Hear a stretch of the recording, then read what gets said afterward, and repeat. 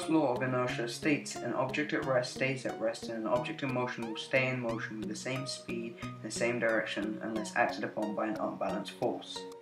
Objects tend to resist changes in their state of motion. This tendency to resist changes in their motion is what we know and describe as inertia. This is one of many experiments to prove inertia.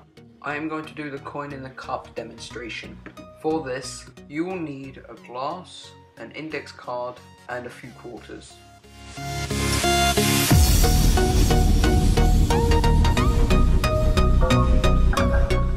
It works with more than just one quarter.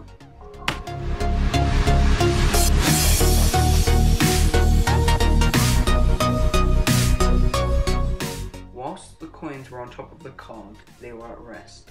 The reasons the coin fell vertically and not horizontally is because there was no friction between the card and the coins, but also because there was no horizontal force carrying it that way. Gravity, the outside force, was what made the coins fall into the glass. If we did this experiment with an eraser or something that had a lot more friction than the coins, then the outcomes would be severely different. As I said before, this is only one of many different experiments to prove inertia and Newton's first law of inertia, how it works and why. Thank you for watching my demonstration on inertia. I hope this helped, and goodbye.